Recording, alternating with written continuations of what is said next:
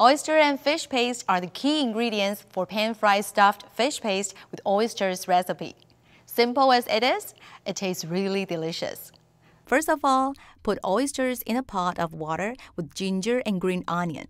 Boil with low heat for 15 minutes. Then pat dry oysters, cut into half, sprinkle salt and pepper over oysters, dip into cornstarch and set aside. Blanch broccoli and place in the side of the plate. Season the fish paste. Stir in one direction until sticky. Seasoning with Knorr chicken broth mix adds great flavor to the cooking. Now let's stuff fish paste into dried oyster.